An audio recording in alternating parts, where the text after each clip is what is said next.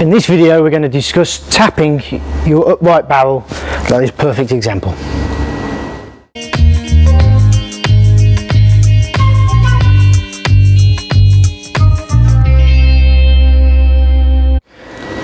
Depending on which extractor you are using, flexible or rigid, it will depend on what work you need to do before tapping your barrel. If you have a rigid extractor, you will need to prepare the body in advance, unlike the flexible ale extractor, which is ready to go immediately. Firstly, remove the open wing burr, the pressure sleeve and the pressure ring, and install the blanking cap. At this point, your body represents a flexible ale extractor body.